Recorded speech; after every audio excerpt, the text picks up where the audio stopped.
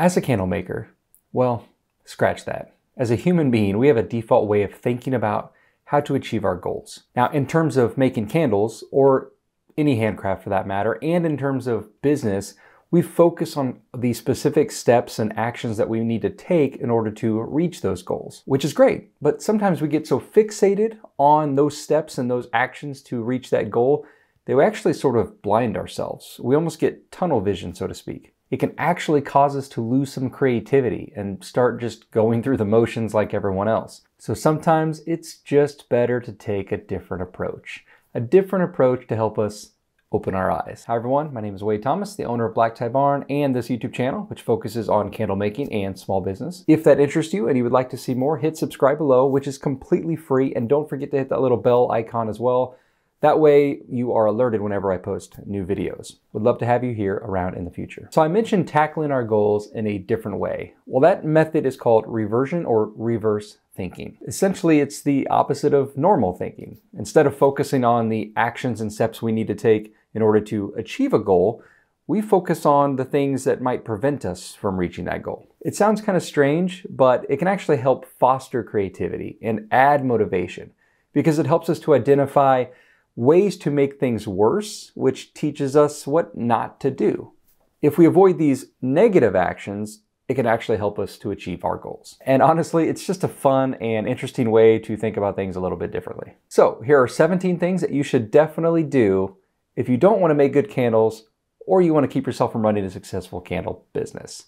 I hope you guys enjoy. Oh, and by the way, it's probably worth mentioning that there is many more than 17 things, but I figured 17 was a good place to start. Number 1, don't test your candles. Honestly, it's just a better idea to kind of throw things together, hope it works, sell it to others. Don't test for performance or safety or anything like that. But really, if you don't test your candles, that's just a surefire way to guarantee Murphy's Law, which states that what can go wrong will go wrong. Number 2, definitely do what everyone else is doing. There is no reason to stand out, do anything unique. Just follow the crowd, follow the herd, and whatever they're doing, if it's working for them, it's going to work for you. You should mimic everything you see, labels, materials. In fact, make your product the exact same as well, because doing what everyone else is doing is how every successful business starts. Number 3, be sure to ignore feedback from others. Honestly, most feedback from others about your products and how they perform, especially negative feedback, really just hurts your feelings and doesn't actually help you make a better product. Number 4, never experiment. Just stick to what you know. That way, everyone else around can be the ones that take advantage of new technology and new products and new materials and new processes, while you just kind of sit back and watch it all happen. Number 5, definitely start tomorrow. There's no reason to get started today, especially if you've already prepared yourself to do so. If you've got some materials and you're ready to get going, there's no reason to go ahead and get started. Start later. They always say that the best time to start something is today. You can wait till tomorrow. And number 6, and this is more so related to the business side of things, but if you're ready to start a business and that's where you're trying to get to, that's your goal, well, just focus on the business stuff later. You just need to go ahead and start selling your products, and you can figure out some of the legal requirements and business things down the road. So instead of learning to crawl before you walk and walk before you run, it's better just to go ahead and just jump off the edge of the cliff. Number 7, constantly compare yourself to other candle businesses, particularly the ones that are on a much different scale than yours. If you're a brand new business, just you working it, and you're making a handful of candles in small batches, it's very, very important to compare yourself to large big box brands that are pumping out hundreds of thousands of candles a month, because you guys really are apples to apples, and whatever they're doing should work 100% for you as well. Number 8, only sell what you like, because your customers are also going to only like what you like. There might be a lot of great popular scents out there, but if it's not something you like, chances are your customers aren't going to like it either. Number 9, underprice your products. The goal here is to try to beat everyone else on pricing. That way your customer base will focus entirely on your price point rather than on the quality of your candles. It's a really great way to undervalue your product. Number 10, overprice your products. In fact, you should aim to try to be the highest price point in your market. And that is because you want your price to be the differentiating factor among your products. You want your customers to believe that you have the most luxury candle line on the market, and you would really want to make it difficult on yourself to sell and enter a new market as a brand new candle business. Now, speaking of the business side of things, is that not your strength? Or do you have any other interest or skills that you would like to pursue? Well, let me take a minute to briefly highlight today's sponsor, Skillshare. Whether it's business skills or any other skill you might be interested in, Skillshare is a perfect place to invest in yourself. From website design, marketing and advertising, photography, graphic design, running a small business, learning new crafts, and more, you can find classes that will match your goals and your interest. Look, I love YouTube. I mean, clearly, but it's not the only source for video learning and exploration. Skillshare offers ad-free learning so that you can just stay in the zone and stay focused, and they release new premium classes weekly. We all have different interests. I love finance, for example, and a class that I recently took that many of you might also want to check out was called Accounting and Bookkeeping Basics in 90 Minutes by Sweta Nandal. It's a great overview for beginners, which is perfect for those of you just getting into your own business and not sure where to start with bookkeeping. But hey, there's a lot more than finance classes to explore on Skillshare. And Skillshare was generous enough to provide an offer to let you check out the entire library of classes completely free for an entire month. The first 1,000 people to click on the link in the description box below or use my code will get an entire 1-month free trial of Skillshare. Give it a shot, try it completely free for 1 month, and see if you enjoy some of the classes. So again, thank you to Skillshare for sponsoring today's video. Okay, where were we? Number 11. Wait for perfection. This way you can guarantee that you actually never start. Because newsflash, you're never going to find perfection. This way you just end up in this endless cycle of product testing. Number 12, be sure to choose and settle on only one wick for your candle. That way, if there's ever a shortage of supplies, which has never happened in recent history, you'll be completely screwed. Number 13, put all of your eggs in one basket. Seriously, it's the safest route to go. If you only have one way to sell your product, then you don't really have to worry about other ways. I mean, why have a website if you got word of mouth? Why do word of mouth if you got a website? And who's got time for craft shows? I mean, why focus on potential other opportunities to increase sales? Number 14, just wing it. I mean, there's no real reason to have any documentation of everything you've done. You know, who cares about taking notes about your feedback or your testing that you've done, the results, or any notes that you jotted down? Number 15, keep your inventory and your cost of goods sold, things like that, just in the back of your mind. It's not really important to focus on.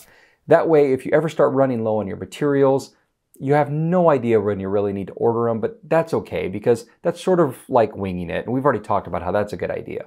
And knowing your cost of goods and how much it actually costs to make a specific product is also not really that important because choosing a good price point to sell your products is just kind of a random number anyways. Number 16, when all else fails, just keep adding more fragrance oil. If you're not getting the scent throw that you want and nothing really is just hitting that mark for you, usually the best option is just to keep adding more fragrance oil, even if the amount surpasses the maximum capacity that wax can hold.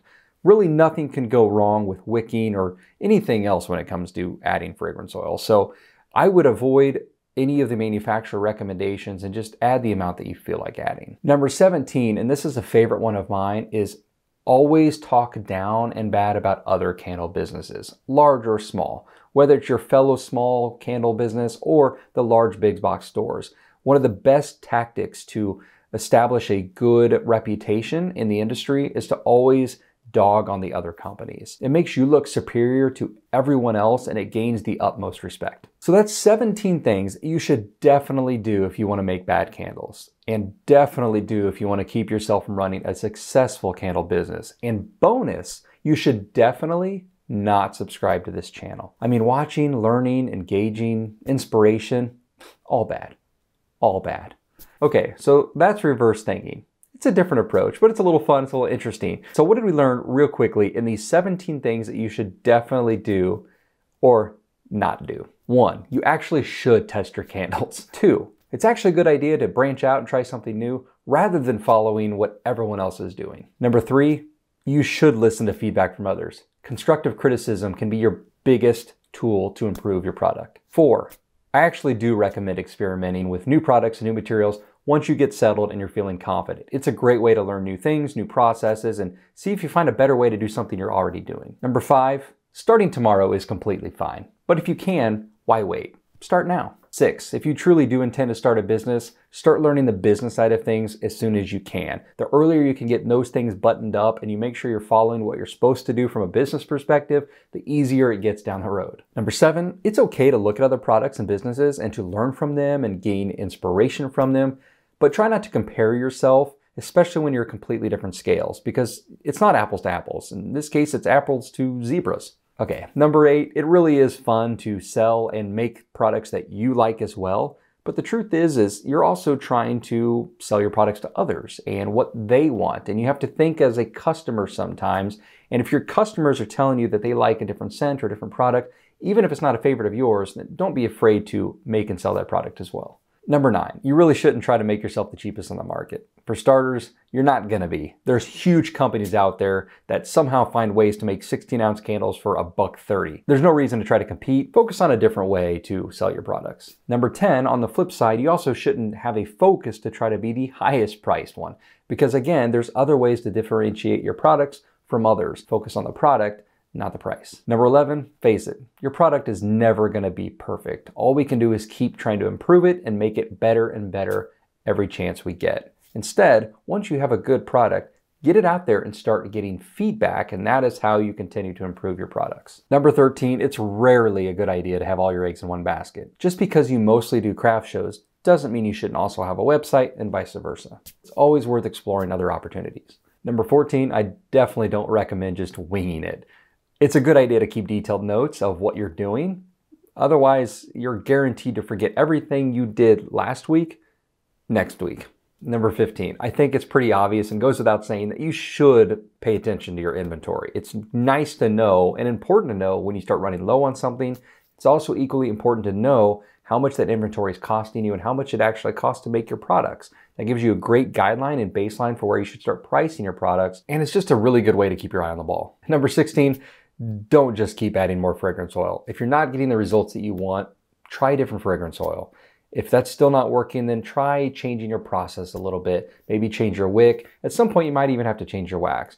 But I would never suggest going above and beyond the manufacturer or supplier recommendations. They have max capacity or fragrance loads on their waxes for a reason. Number 17, this one's always been a pet peeve of mine. I really don't like seeing others bashing others' candles.